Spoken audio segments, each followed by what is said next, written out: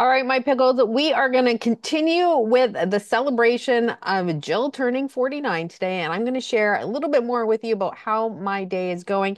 If you watch some of my earlier videos or listen to the episode on the podcast, I had a rough start to the day. I woke up several times in the night last night in that inability to wake myself up. I knew I was low cortisol, but I could not bring myself into a conscious state. I finally, one bonus about using the infusion pump as my treatment for my adrenal insufficiency is around 5 a.m.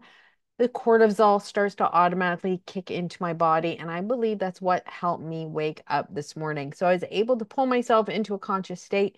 And I immediately recognized the feeling of low cortisol. It was that weight, that brick back on my forehead that I used to experience all the time when I was on hydrocortisone tablets, pretty much every single morning. But definitely something, I've had busy couple weeks. Life has caught up to me. I've been living life large. I've been living life the way I want to, and it catches up with me, and it caught up with me today on my birthday. So I got up, I started. So what I do when I recognize what I'm going through, that I have low cortisol, I try to stick to a strict routine as much as possible. I know my routine that works for me, that works for my body. So I made sure that I was extra strict today, which meant eating regularly. I took rest. I took my extra meds. I listened to my body. I made sure I had enough sodium. And I just really, really did things to love and care for myself. Often when I'm in that state, and I start to get overwhelmed and my anxiety goes up, um, I usually take a moment and I just ask myself, what do I need? What do I need right now to feel better? And, and I think outside the box. So for me today, it was organization, doing different things. It was catching up on messages, just simple little tasks that still made me feel like I was being productive, but wasn't being too, weighing on my cortisol levels so that I could recover.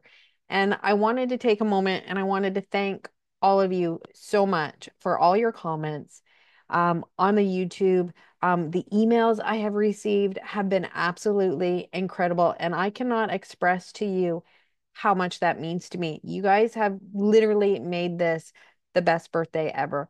And one thing that I love the most is when I get the emails is you mention watching the videos, and but what I really love is when you share with me your experience, when you can tell me not only do you watch the videos and but you feel the videos. And that means so much to me because I hope it validates your journey, but you also validate my journey for me as well. And when I read those words, when you guys send me an email and you're like, you know what, I watched this video and I could see in the look in your eyes, and I understand the struggle that you're going through and how hard it was to make that video. And and just share your experience with your adrenal insufficiency. That means the world to me because the only people who understand what we go through is us. And it's definitely a unique journey that we are on.